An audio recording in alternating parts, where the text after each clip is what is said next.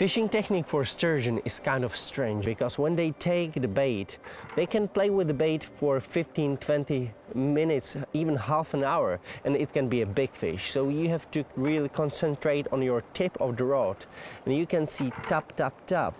Oh, yeah. See?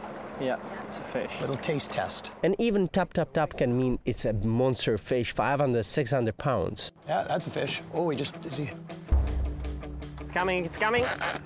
Hit him, you gotta hit him. Uh-oh, is he off or he's on? Reel down, reel down, reel down, reel down. Lift up, lift up, lift up. Still there, still there. It's on. Okay, let's get these other rods out of the way here, you guys. Galen? Yeah. Galen keeps a close eye on Jakub's technique, knowing soon it will be her turn to take on one of these beasts. Oh, nice. I watched him and how he dealt with the strike and how the sturgeon hit the bait. It looks like a good one. Jakub must keep the line tight. Barbless hooks can easily come loose, allowing the fish to spit the bait. It's heavy fish. It's heavy fish. It's coming up, it's coming up, it's going to jump.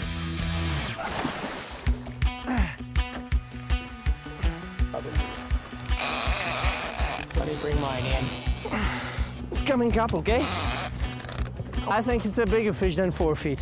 I don't know, it's my first wild sturgeon in my life, but it's a strong fish. Oh, you're gaining on it now. You're gaining on it now. Nice work.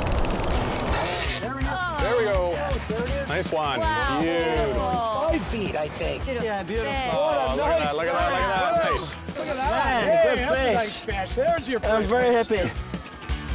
Dean lifts the sturgeon into a special cradle designed to keep the fish safe for examination. Fish is in the boat. Nice. Simple like that. Done.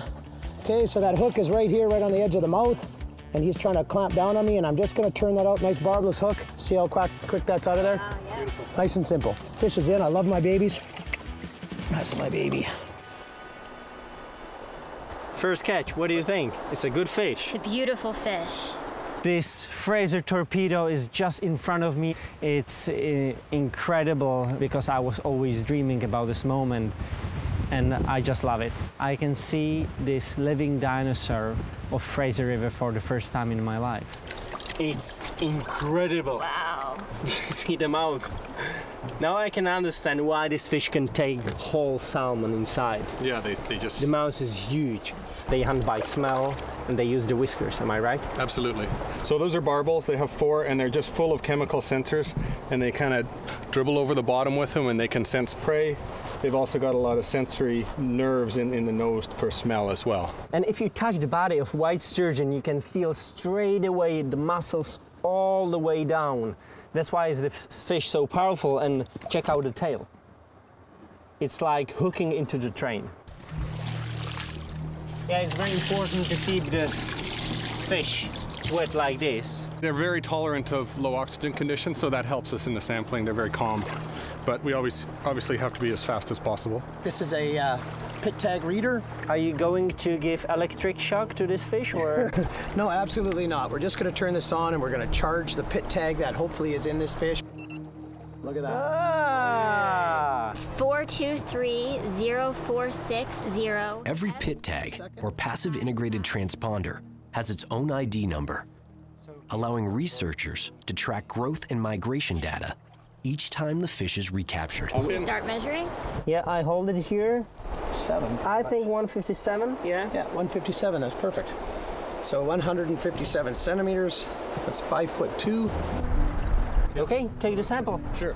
And you want to be just below the knuckle, so we'll make our first cut right there. So it doesn't harm the fish at all? No. I'm very sorry for the fish, but I really hope that it will help for a future generation of white sturgeon. Yeah. Okay, so we got it. And it's just this little piece of tissue. Having completed their research goals, Jakub and the team move fast to release the fish. I hold the head. Nice and gentle. Thank you very much.